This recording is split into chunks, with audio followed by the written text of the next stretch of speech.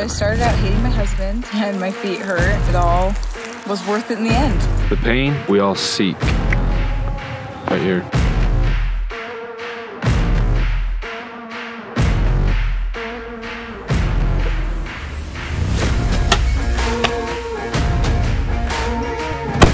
hammered him, guy. Did you show the buck? Eric, are we gonna get sponsored now? You missed a couple times. Like 4.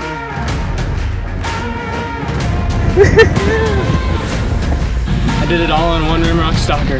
Nice job, buddy. Thanks.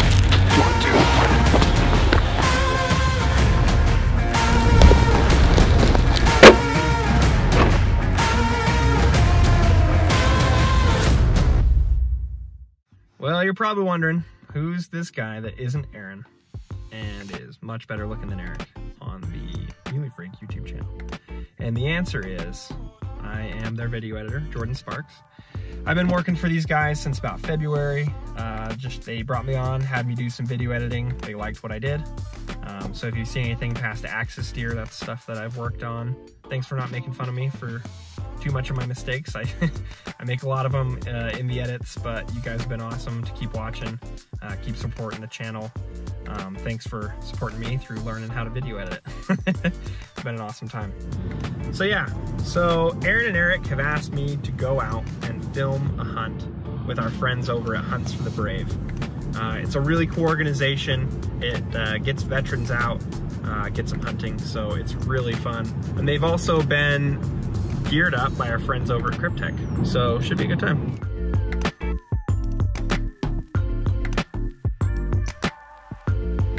Alrighty, so I'm here with John.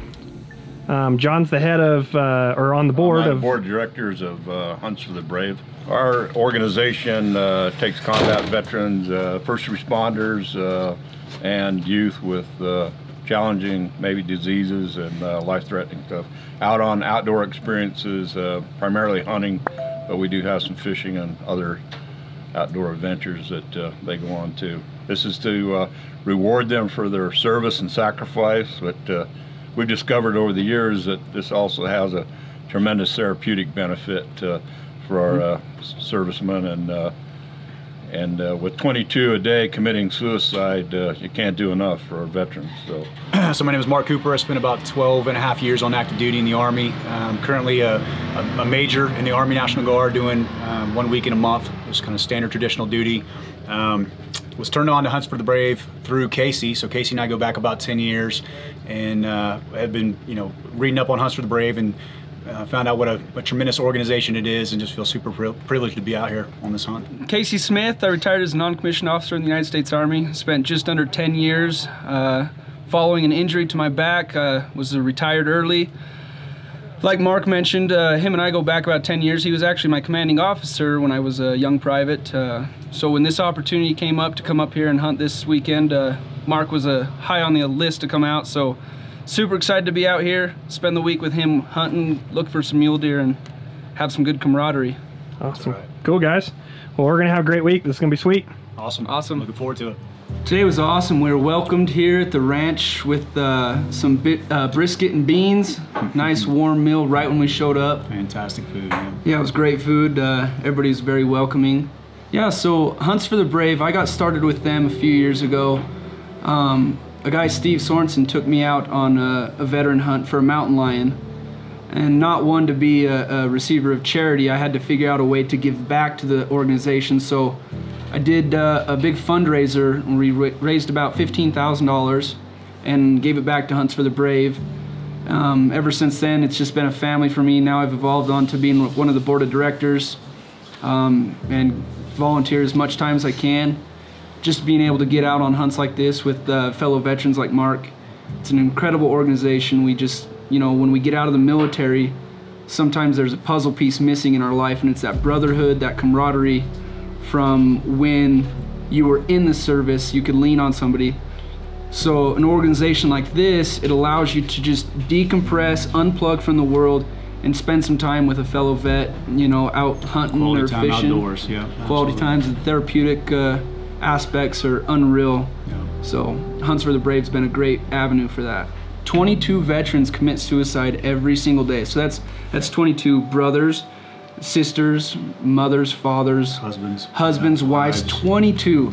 And I think a lot of that stems from the fact that when they get out of the military, like I mentioned, they don't have that brotherhood, that camaraderie or that connection that they can rely on when times get hard. So a lot of times too, the military becomes your identity, right? And so there is that piece, like Casey's referring to. There's that piece missing whenever you exit the service, and trying to find something to fill that gap is super important. Yeah, absolutely. So like me personally, the military was going to be my lifelong career. I was looking in the long run. I wanted to do 20 plus years. Well, I injured my back, and that got cut short. So I retired at 9.5 years. I didn't know what else I was gonna do, so the military was a huge part of my life at that point. And so, like he says, I mean, that was my identity. And so it just completely threw off my whole life plan. So finding an organization that you can kind of still connect with that aspect of your life is super important. Look forward to great things tomorrow. Yeah, absolutely. It'll be a beautiful day. It's his 40th birthday tomorrow. Whoa, there we go. So we're gonna go get a 40-inch wide buck. There you go. Let's do it. You gotta be out there somewhere. All right, it's morning of day 2. Boys are up and ready. Man's birthday, 40 years old today. 40 years old today. He's gonna find himself a nice 170. It's gonna be pretty sweet. We're going out with Mark this morning. Yeah. We're just in the Ranger. Gonna go look for some nice bucks. See what we can find. Casey is out with Jim, and he's looking for doing some window shopping. We're gonna do a little window shopping as well, so we'll see what we can find.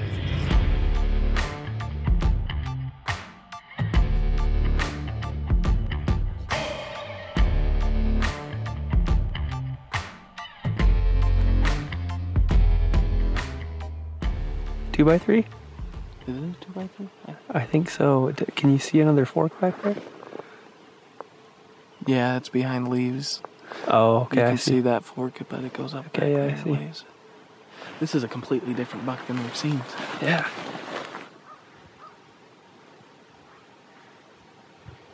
There he is.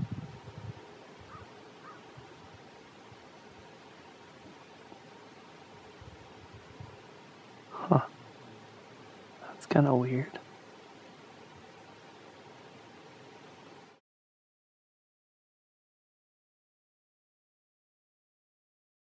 Another great evening on the ranch. Saw some recycled bucks from this morning. Saw some different bucks that have moved in on the property, which is really cool. Some pretty unique deer. Right at last light, maybe 10 minutes before last light, we came across a pretty decent buck that we sat there and glassed for a while, but it was just too dark to really make him out. But maybe a 24, just right at that ear level, maybe a 24-inch deer. But yeah, really cool buck. So excited about tomorrow. It's gonna be another good day. What's up, dude? Hey. Get anything? No, but it got exciting quick. Yeah? Oh yeah? Oh yeah. Nice. Yeah, we found a nice buck. Nice, good. Yeah, he's about 27 wide. Oh, good. Yeah. So, game plan for tomorrow. By 5 o'clock in the afternoon, it was already dark in that canyon because it's so deep. Shaded, yeah. And so we're sitting at the bottom and we're glassing back towards the west. And there's 4 does over here, 4 more does over here, 2 over here. And then I just happen to look up like all the way to the top. I see 2 does and then I just see this big buck running down. He's got his head down, sniffing her butt, pushing her all over. He gets in the spotter. He's like, "We gotta go now." He turns into Dale Earnhardt Jr. Well, Casey, this is probably a bad time now because we were gonna make a little bet. If we get the bigger buck, then you have to shave. Not happening. No. If you get the bigger buck, then I have to shave. You got like a week's worth of growth there. Oh, it's like 2 weeks. 2 weeks worth of growth. No. You got one that's looking pretty sweet though. I'll trim that one hair right there. I ain't shaving until it's like belly button. There you go.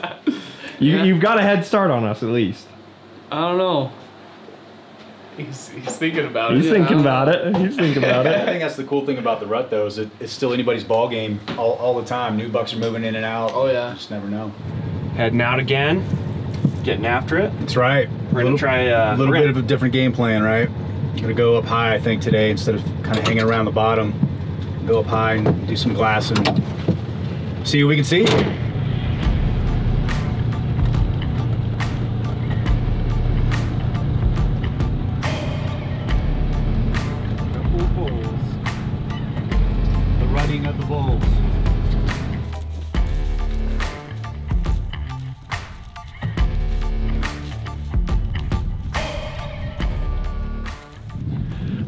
cool. Yeah, that's way cool. Some moose in the background there. Getting out here, we're gonna walk a little bit. Do a little bit of a little spot on the stock as we walk. Try to find Mr. Big. Straight to that. You see that single bush in the middle? Yeah. Somewhere right in there. Gotcha. See anything other than those does, Mark? No, not yet. I mean, we've got moose in every single direction, which are fun to watch, but just that pair of does right now are the only deer I've got my eyes on. It's one of those things where any minute something can slip out. We didn't see anything as we were glassing, losing light, so we're gonna go back to the house and see if we can see anything on the way back in.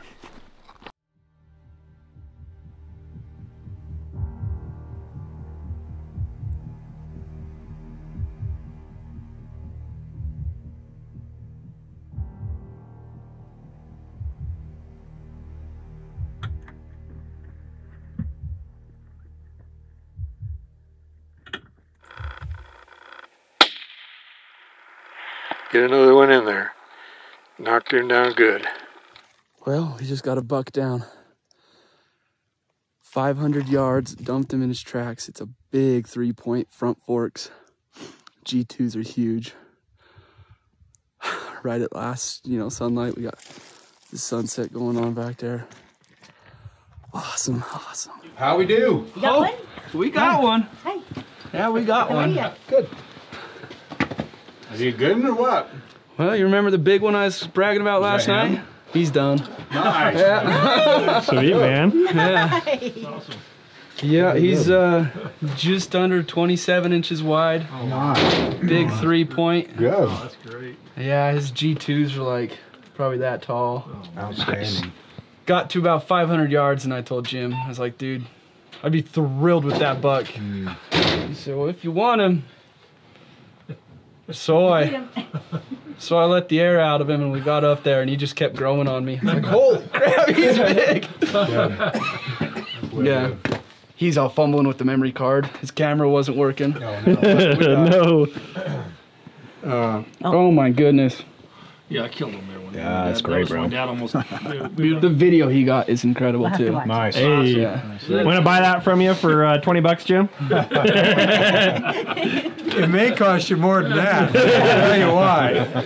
Good. I went to video it, and it said internal storage full. Oh.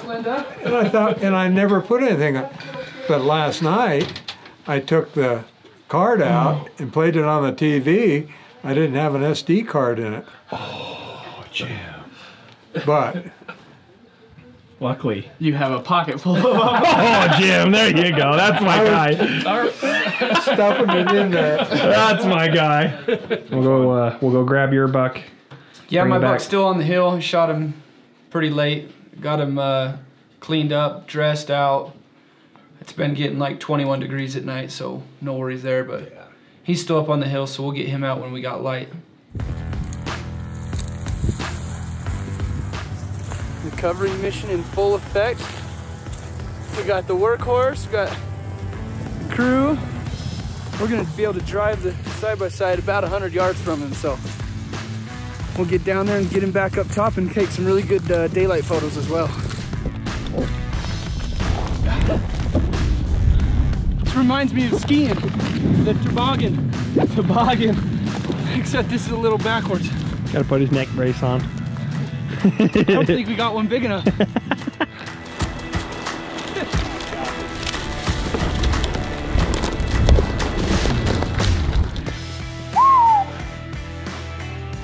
What a stud. Yeah, he only has one nut.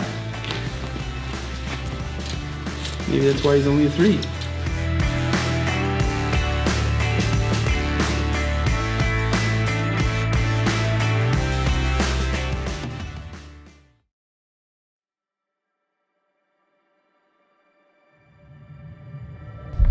All right, we're out for the afternoon, and I think we've reacquired Mark's buck over here in Boneyard, and we're gonna see if we can get a shot on him.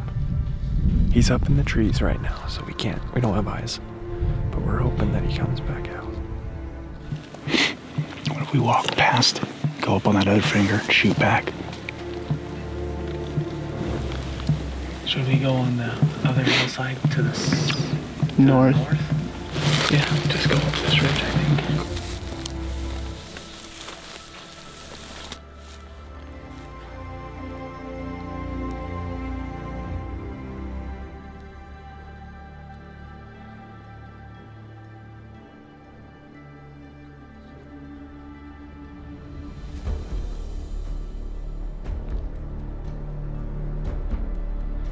He's at 460.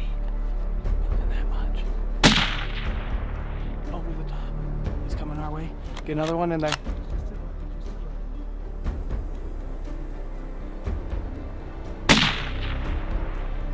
Underneath.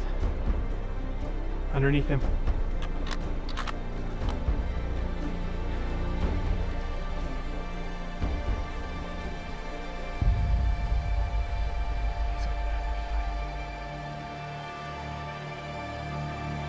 He's at almost 500 now.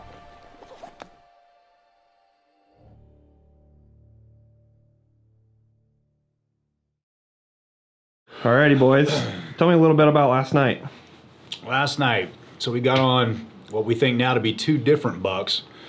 So we were driving out the boneyard, looked off to the west, and saw a decent buck, just a split second of him. He got up out of the field and jumped in. We think he was bedded down. He jumped into the brush and made his way up the hill. He was walking with 3 or 4 other does. So I was able to get fairly steady on him and started to get set up. He made his way up into a little clearing and started walking across the clearing, kind of following after those does. Just waiting for him to take a step, or I'm sorry, to stop walking and pause so I could take the shot. He never did stop. He just kept walking and chasing those does. So we came back downhill. Jim and John were down at the bottom spot, and they said that they saw what they thought was that same buck up on the hill just feeding.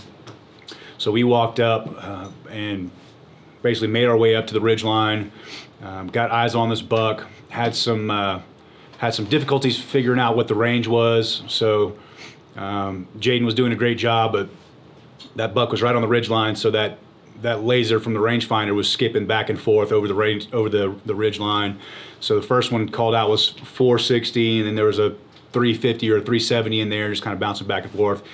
Either way, difficult to figure out his range. So I let one fly. Easting westing was dead on. It hit, must have been an inch or so low, just barely missed.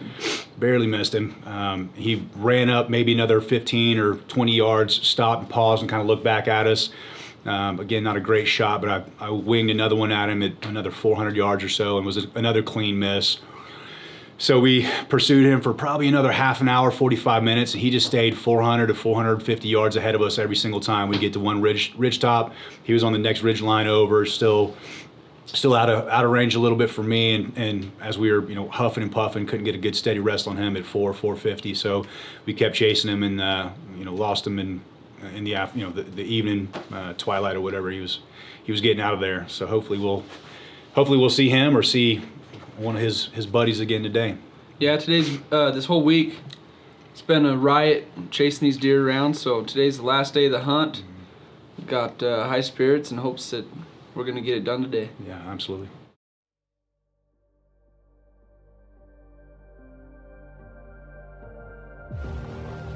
Mark's on him. He's ready to go. Buck's in a perfect spot.